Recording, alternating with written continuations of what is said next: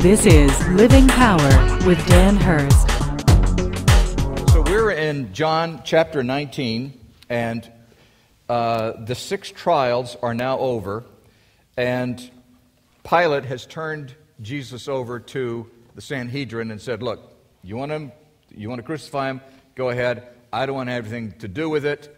He's basically washed his hands of the matter, and he said, you're on your own.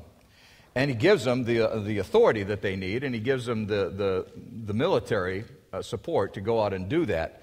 But it's against his wishes. And so verse 16 of chapter 19 says that so they took Jesus, and he went out bearing his own cross to a place called the place of the skull, which in Aramaic is called Golgotha. And there they crucified him, and with him 2 others, one on either side, and Jesus between them. Pilate also wrote an inscription and put it on the cross, and it read, Jesus of Nazareth, the King of the Jews. And many of the Jews read this inscription, for the place where Jesus was crucified was near the city, and it was written in Aramaic, in Latin, and in Greek.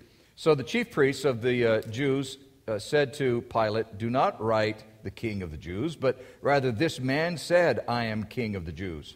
Pilate answered, what I have written, I have written.